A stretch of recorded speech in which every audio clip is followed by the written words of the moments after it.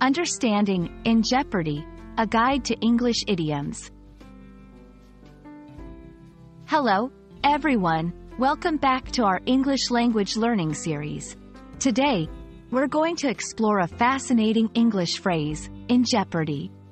This phrase is widely used in both casual and formal contexts, and understanding its meaning and usage can greatly enhance your English comprehension and expression skills. Let's dive in. In jeopardy is an idiomatic expression that means being in a situation of danger or risk.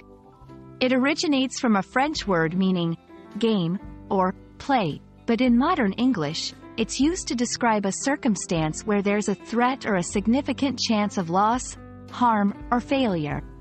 For instance, if someone's job is in jeopardy, it means their job is at risk of being lost.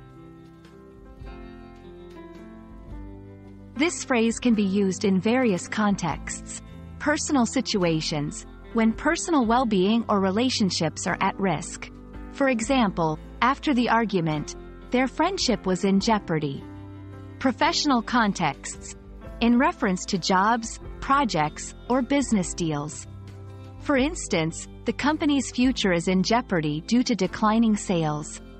Legal and environmental scenarios, such as when talking about endangered species or legal rights at risk. While using in jeopardy, it's important to remember, it's typically used in serious contexts. Avoid using it for trivial situations. It should be used with the verb to be, as in, is in jeopardy, was in jeopardy, etc. Don't confuse it with similar phrases like at risk or in danger. While they are close in meaning, in jeopardy often implies a more immediate or severe risk. Let's look at some examples to understand its usage better. 1. Environmental. The oil spill has put the local wildlife in jeopardy.